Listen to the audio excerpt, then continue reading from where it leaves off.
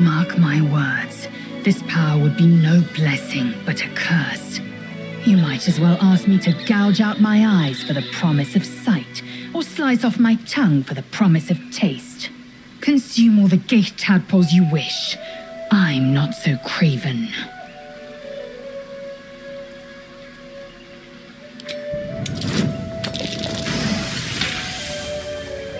Perhaps you... No, that's absurd.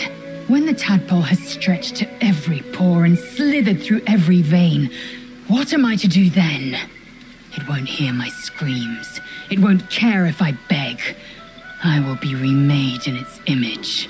My faith in Vlaakith will guide me, and my own might will sustain me. I have no need of this depraved power.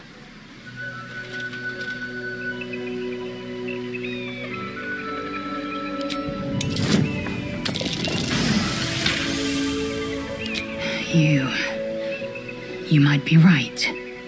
The Githyanki have long studied Geich and used what we've learned.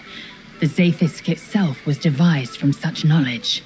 The tadpole is perhaps not just a curse, but a weapon I can twist and mold to my advantage. Very well. I will swallow my disgust and avail myself of the parasite's power.